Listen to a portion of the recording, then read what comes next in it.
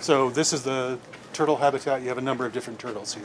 Correct. So this is basically it's a replica of what you might encounter in Asia, in the Indian subcontinent in particular. Kim Gray is a longtime herpetologist at the San Diego Zoo, and she's standing next to the habitat that's home to 3 Indian softshell turtles, 2 females and a male. The mother of some of the offspring we have is actually in the sandy pool area there. She's hidden underneath all of that sand. She's using the camouflage to help hide her. And she's big. She's very big. So you can see when you're actually down there next to them, it's quite impressive. But she's about 2.5 feet by about 3.5 feet. The softshell turtles can top 400 pounds when fully grown.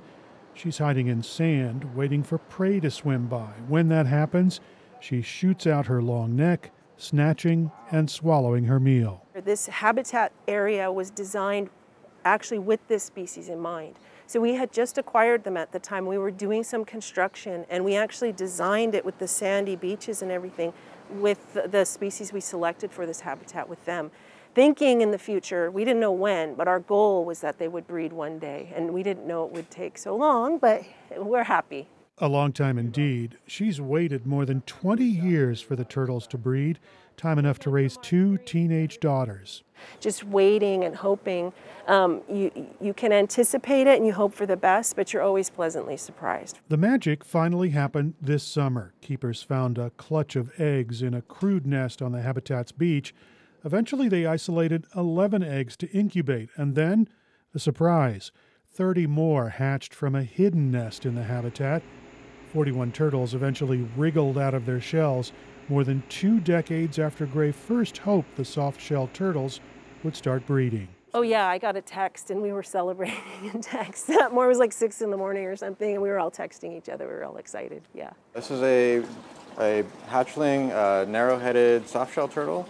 Davis Provan is a senior wildlife care specialist charged with raising the hatchlings in an off-exhibit area. The turtles are about 2 inches long and eager to find high ground. Yeah, so for the first month or so, they seem pretty determined to come up on land and possibly bask. I'm not entirely sure. And then after that point, they'll stay in the water and they'll stay buried under the sand as ambush predators and wait for small invertebrates to come by for them to pick off. So we have these little, I think they're black worms in the water for them to learn how to eat. Part of the challenge now is finding homes for the hatchlings.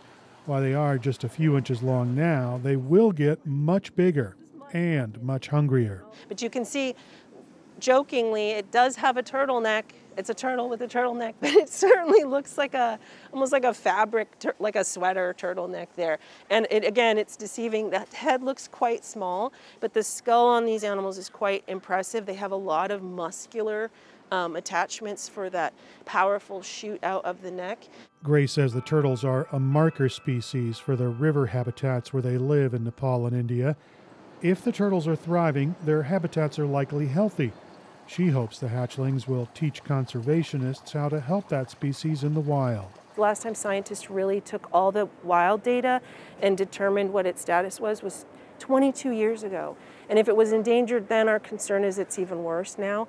So all of this information we can help share with the plan that should we need to intervene more and maybe start these Head Start or assurance colonies, that this can help contribute to that.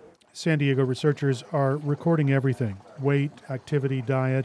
They hope to learn as much as they can about the hatchlings, because this is the first time these turtles have bred in captivity at an accredited facility in North America. Erik Anderson, KPBS News. Thanks for watching.